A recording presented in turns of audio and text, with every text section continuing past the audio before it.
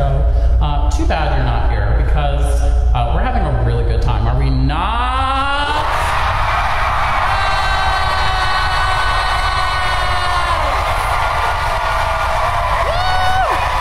What you just saw occurred in 2021 at a Methodist church affiliated with Emory University, a Christian university. For the vast majority of Christians who oppose same-sex relationships, it's their understanding of the Bible and what the Bible teaches on the subject that constitutes the heart of their objections. In the case of marriage, even though the Christian tradition has historically affirmed marriage as only between a man and a woman, what the New Testament teaches about marriage is that it is fundamentally about a covenantal commitment to one spouse. It's about self-sacrificial covenant love that reflects God's love for us in Christ. Same-sex couples are just as capable of living out that kind of a relationship as are opposite-sex couples.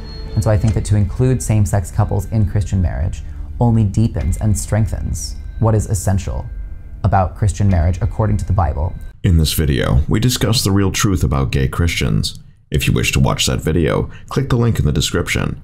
Assist us in spreading biblical truth. Subscribe and enable the bell symbol to get notified when new weekly videos are published. Like, share, comment, and watch our videos all the way through. Thank you for your help. America is slowly but steadily deteriorating, morally and spiritually. Do you recall when a French newspaper published a caricature of Muhammad in 2015? Around the world, people were outraged. After a week of often violent worldwide protests over an anti-Islamic film, a French magazine has now published cartoons which Muslims say ridicule the Prophet Muhammad. These cartoons are very derogatory toward the Prophet Muhammad, and of course, the timing is critical. Cartoons just published in the French magazine Charlie Hebdo lampoon the Prophet Muhammad, showing him in suggestive poses. CNN is not airing those images. The magazine also mocks a Jewish rabbi. But it's the cartoons of Muhammad coming in the wake of deadly protests in more than a dozen countries over an anti-Islamic film. A student of Emory University mocks our great God and Savior, Jesus Christ, who came to this earth and gave his life as a ransom on the cross to save humanity from the punishment of sin. But the media either celebrates or remains definitely silent on the depiction of Jesus as a homosexual. Why is there a double standard? Why is the media being silent on this issue? According to campusreform.org, a photograph featuring Jesus Christ as a gay man was recently featured at Emory University's senior capstone showcase. The photo was a self-portrait by Emory graduate Tommy Greenler, who in the accompanying text raised speculations about Jesus' sexuality by asking, quote, "Why did he spend much of his adult life living with 12 male admirers? Why was John the only disciple present at the crucifixion when many Gospels confirm that Jesus loved him in a special way?" Greenler asks. The article goes on to say the following, quote, "In the photo, Greenler poses on the cross with red painted nails, dons fake blood, and wears a crown of thorns." But it has become pertinent and essential and necessary for us to get a biblical view of this rapidly increasing and normalizing effort to accept homosexuality in our culture. We need to understand what the Word of God has to say. There is so much confusion on this outside the church, that's explicable. But there seems to be about equal confusion inside the church. In fact, there is a new kind of evangelicalism that labels itself tolerant, loving, non-judgmental, that is affirming those who carry about and legitimize these kinds of lusts and behaviors. And they do so while maintaining the name of Jesus Christ and an affirmation that they themselves are Christians. And the evangelical church must stick with a biblical definition of sin and confront the sinner with every sin, whether conventionally popular or not. And there is a massive movement to appease the guilt of homosexual behavior, and it is a fierce guilt that needs relentless appeasement.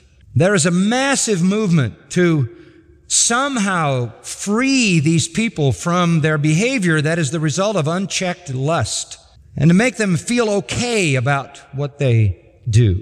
There is an effort to redefine it as an acceptable alternate lifestyle, sexual orientation, genetic difference, or personal preference. But it is not that. Frankly, Tommy Greenler's artwork is neither artistic nor outstanding. One can only question why a purportedly Christian university would display and promote a cheap piece of artwork designed to incite controversy. This is terrible and shameful. The fact that unchristian university promotes something that mocks the creator of the universe is both humiliating and frightening. So don't let anybody tell you that it's not loving if you stand flat-footed and speak the truth about this issue of homosexuality. What's not loving is to look someone in the eye when God says they are in jeopardy of an eternity in hell and merely wink and nod at their sin because you're afraid of being called names. One of the most common objections to the Christian position on homosexuality is that homosexuality can't be wrong if it doesn't harm anyone. Homosexuality is sin. Romans chapter 1, for example, makes it very clear. So first and foremost, homosexuality harms the person who engages in the practice. And number one, because in many ways, it dehumanizes them. The essence of our humanity is that we're created in the image of God, and He creates us male and female, these two corresponding halves of humanity. Secondly, homosexuality is harmful because it harms the gospel. Marriage is a living, breathing picture of the relationship between Jesus Christ and His bride, the church. If this is only a show of talent and not an insult to the person of Jesus, we challenge Tommy Greenler to create a comparable artwork of gay Muhammad. He probably won't even consider it, let alone execute it. Amazingly, churches today that are supposed to represent God's kingdom open their doors and their arms to these people who do this kind of deviant behavior and embrace them. The World Council of Churches and National Council of Churches decades ago declassified this as a sin. Finally, the foundation of Christianity is built on two fundamental principles, love and truth, which are not mutually exclusive. We must love everyone enough to tell them the truth that God will judge and punish sin, but that forgiveness is available through Jesus, and that anybody who repents of their sins and calls on the name of Jesus Christ will be saved. Amazingly, churches today that are supposed to represent God's kingdom open their doors and their arms to these people who do this kind of deviant behavior and embrace them.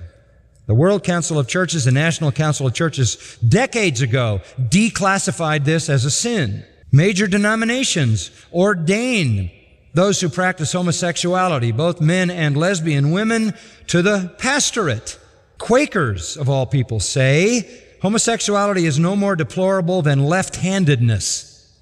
We have homosexuals among the Episcopalians and a bishop in the Episcopalian Church who is openly engaged in homosexual behavior. One pastor of a Methodist church near here said, I quote, "A homosexual is welcome in this congregation and will have all rights and privileges." And the emergent church, kind of the new wave of the church, doesn't take a position on this. They're not sure about anything in the Bible, and they're sure they're not sure about this. The Lord is not slack concerning His promise, as some men count slackness, but is long-suffering to usward, not willing that any should perish, but that all should come to repentance. 2 Peter 3:9. Amen.